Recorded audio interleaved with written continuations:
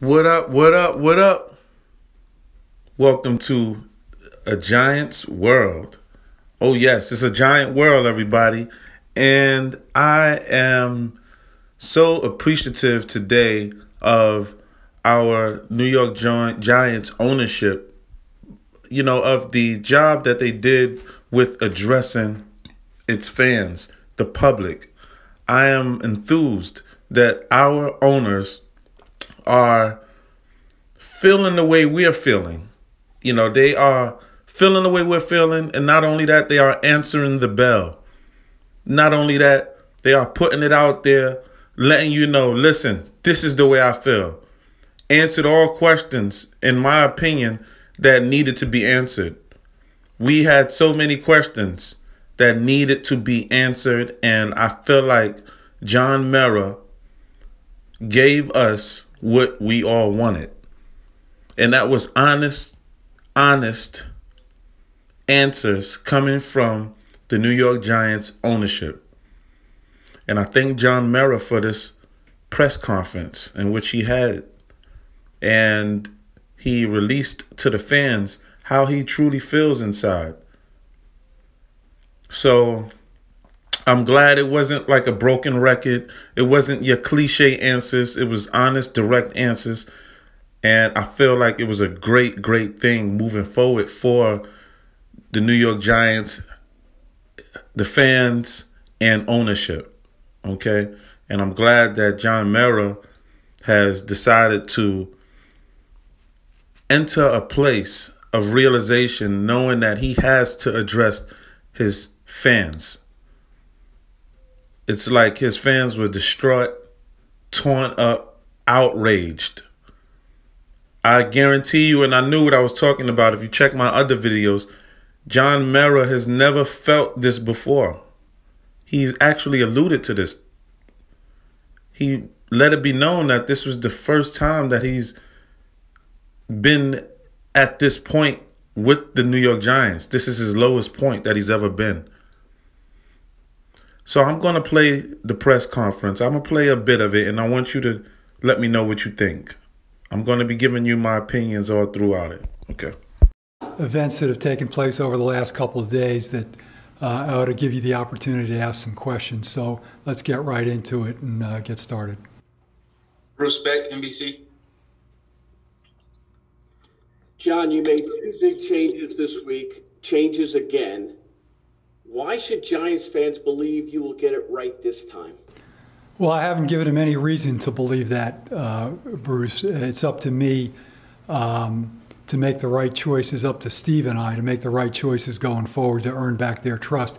And that is not going to be an overnight process. That's going to take some time, but it starts with getting the general manager pick done correctly, and then with hiring the right head coach. So that's going to be a process that we're going to have to earn their trust again. And as I said, that's not going to happen overnight. Tom Rock, Newsday. John, how much do you look at these interviews for general managers and head coaches as package deals, as bringing one guy in with his coach?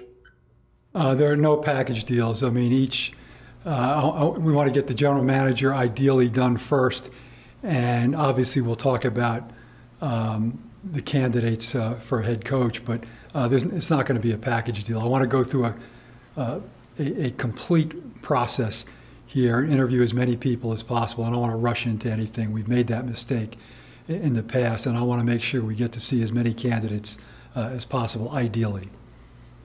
Art Stapleton, The Record. John, do you feel like you guys have made bad choices and you've identified wrong candidates, or in some ways is this a failure of your process that you've gone through? It's probably all of the above, Art. I mean, we haven't necessarily made the right choices. I think looking back on our process, I wish it had been a little more extensive, that we had seen more people and going forward to earn back their trust. And that is not going to be an overnight process. That's going to take some time, but it starts with getting the general manager pick done correctly, and then with hiring the right head coach. So that's going to be a process that we're going to have to earn their trust again. as I said, that's not going to happen overnight. You know what? I like what Mara is doing because I mean, really, I have yet to see a owner come out and say, listen, I messed up.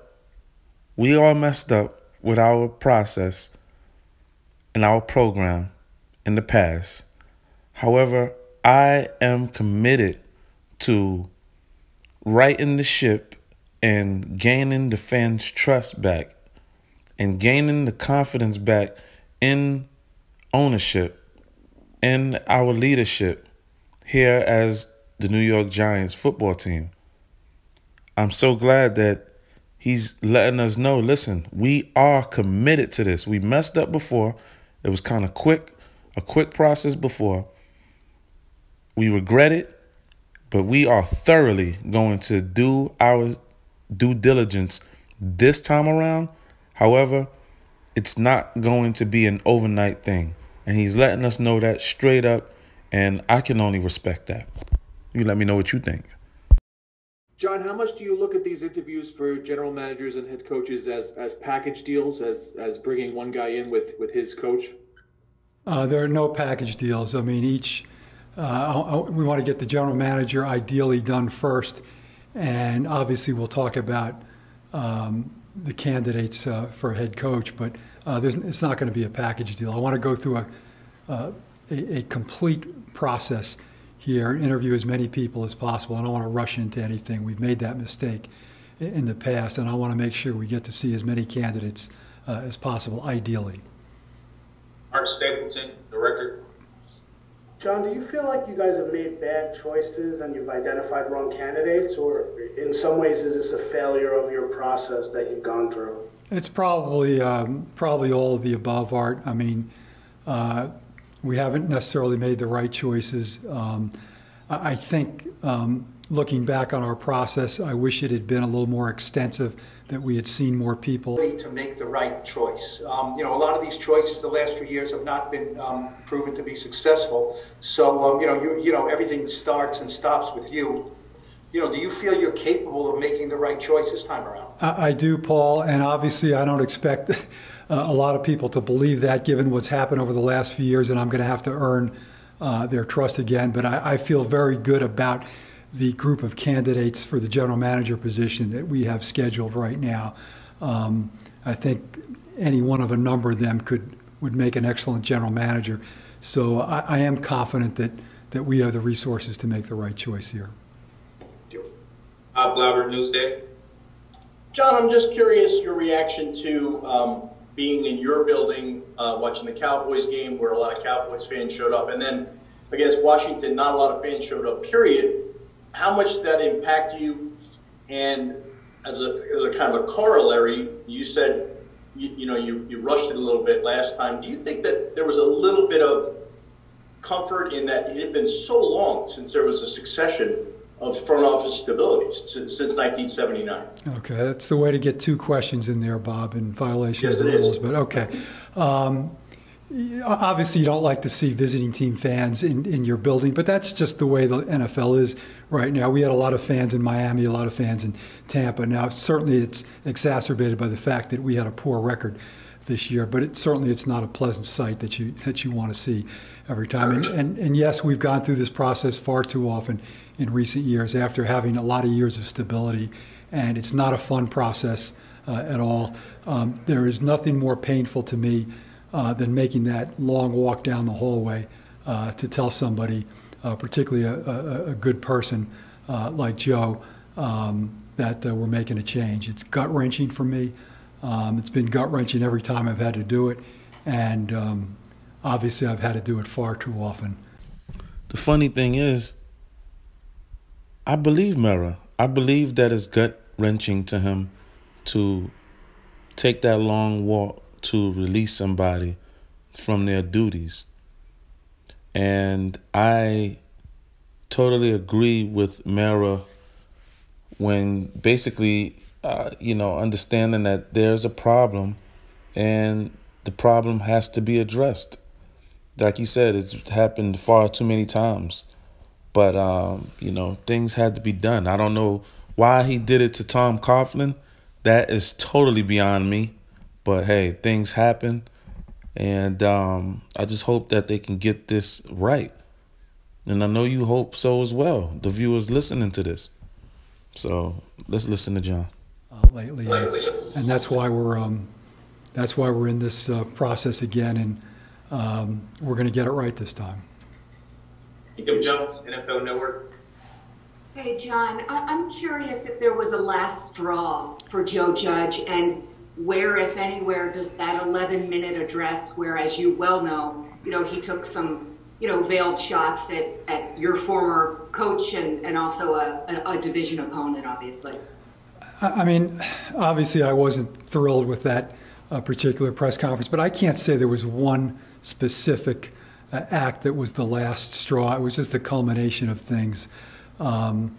We just got to a point where I thought we had dug ourselves a hole so deep that I didn't see a clear path to getting out of it unless we completely blew it up and started all over again with a new general manager and a new head coach. I still think that there is a really good head coach inside of Joe Judge. I just felt like, given where we are right now, on the verge of bringing in a new general manager, we have to give that person the flexibility to bring in the head coach that he wants. And I think that was a large part of the decision here in making a change. I just felt like we really needed to just start from the ground up again. I wholeheartedly believe him again. And I also am thankful to the actual reporter who just asked that particular question, because I'm glad that John Mara did not do the political tap dance around the question. He took it head on and he answered it, in my opinion, genuinely. And I do believe that it was a combination of things that led the Maras and the Tisch family to this ultimate decision. I think that if you would have went further with Joe Judge, the minute he lost next season, the fans would have erupted. And the fans now have the power and leverage over basically the media, because, they can get right on plenty of social media circuits and blast off. They do not have to wait for the beat writers. They do not have to wait for NFL insiders to give their insight. They do not have to wait for any of these reporters any longer. They can get right on and speak as one voice all through these social media circuits. And I'm glad that John answered that head on.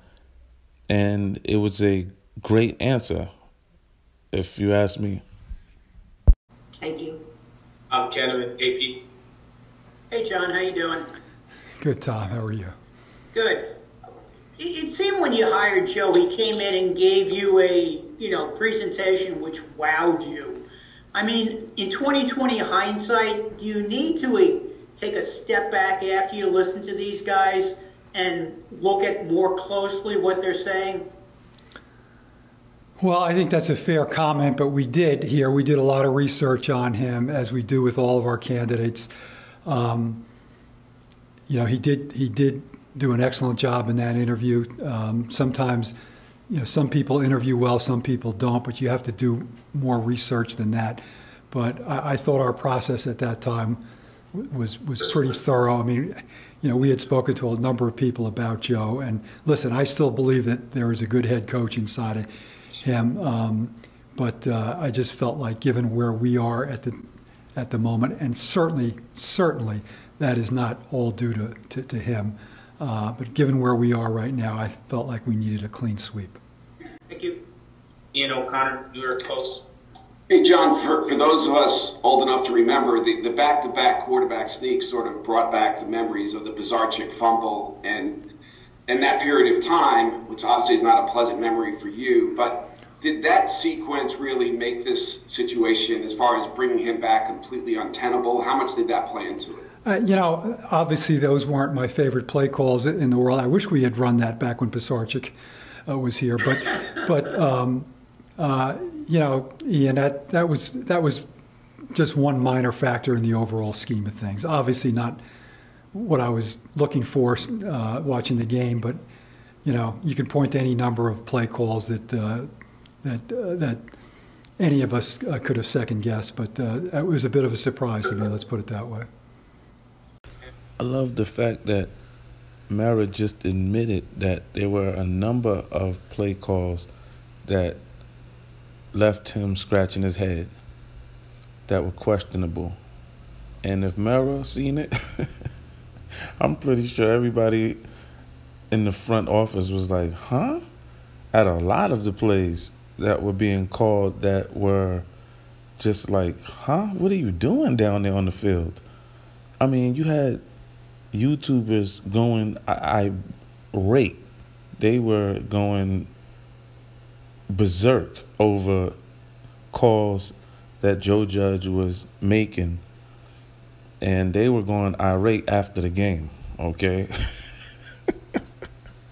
You even had analysts, commentators that, you know, like ESPN, what have you, First Take, you know, what have you, you know, all of them type shows. Though you had them analysts getting on there going berserk as if they were YouTubers. You had analysts saying Joe Judge is lying. You know, they were, they're not even Giants fans. They felt so disrespected. Let me know what y'all think. And Duggan, The Athletic. Hey, John, you know, as you referenced, you fired a lot of people over the last couple of years. But what do you say to the fact that your brother is still senior vice president of player personnel, your nephew's co-director of player personnel, and there's a perception that there isn't really accountability for family members who have had prominent roles during this stretch? Well, that perception has been created by you and others, and the reality is that in terms of my brother spends most of his time doing evaluation of college players. His grades go into our system, and he participates in the draft. All personnel decisions in this building, and this has always been the case, have been made by the general manager and the head coach. When they agree on a personnel decision, they come to me with it, and as long as they're both in agreement, I okay it. The only times I would possibly not do that is if there was an off-the-field conduct issue. So Chris is a very skilled evaluator, but he does not have any authority here other than the fact that I will go to him on occasion and ask him about players. Tim is probably the most respected guy we have in this building. Coaches, front office staff, the general manager go to him, ask his advice on players because he is a good evaluator. He's worked his way up from the bottom, and he's earned his stripes. He does not have any authority here. The personnel decisions have always been made and will always be made by the general manager and the head coach. If they agree on a draft pick, on a UFA, then I'm going to okay it 99.99% of the time.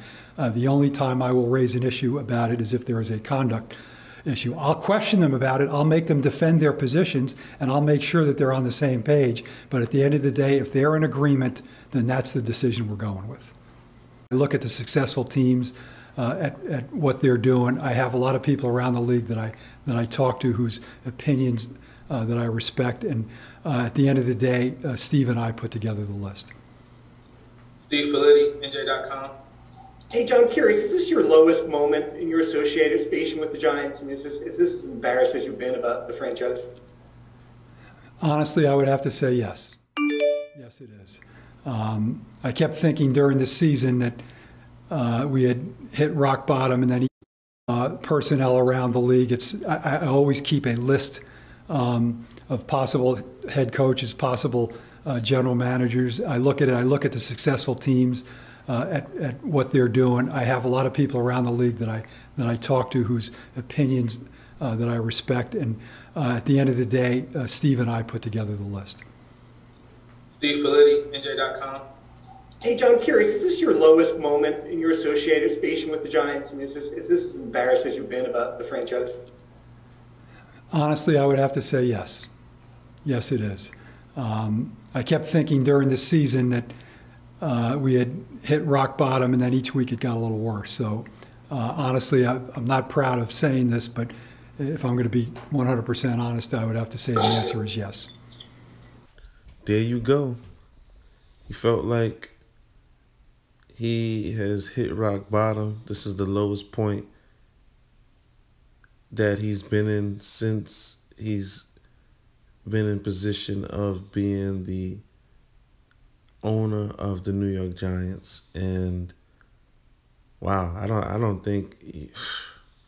know no owner who would come out and admit that, man. I mean, like, man, that's New York real though, man. You know, New York is so real. You know, I love it, man. I love it, man. And I love you know, what's going on with ownership, and I'm so glad that we have the owners that we do have. So many owners in the league are totally in the shadows. They trillionaires and don't give a dog and won't utter a word to you.